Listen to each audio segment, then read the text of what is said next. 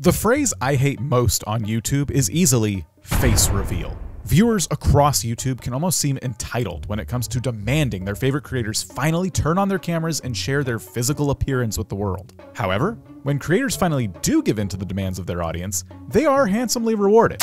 So despite my hatred of this practice, I decided that it was my turn to get in on the action, and for the first time ever, I went live with my face cam in the corner of my screen.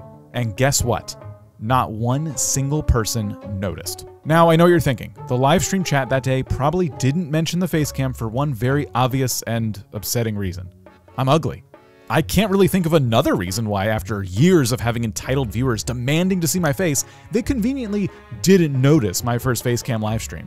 Years of relentless requests, numerous campaigns to unmask the man behind this hilarious gaming channel, and the fever-pitch anticipation that has been building in the community. This is how my first on-camera livestream goes.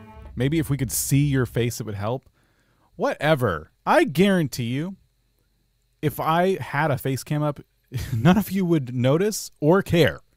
I promise you. When compared to the face reveal videos we've seen recently on YouTube, saying that I was devastated by this outcome would be an understatement. Look at these creators and the spectacle they made around their face reveals. It's like they were announcing a royal baby or something. The comments, the hype, and don't even get me started on the views. All for a face. A face that, no offense to these creators, probably just looks like a million other faces. Is it just me, or is that a bit ridiculous? I'm not saying it's not fun to see the face behind the voice of a gaming channel, to experience the true reactions of a creator as chaos ensues during their gameplay content. But let's be realistic here. It's a face. It's my face. It's not a brand new game release. It's not a massive plot twist in your favorite show. It's just me. So now that my big reveal was a total flop, I guess from now on, I'll just keep using the face cam during live streams. But listen, if you join these streams, don't suddenly pretend you care.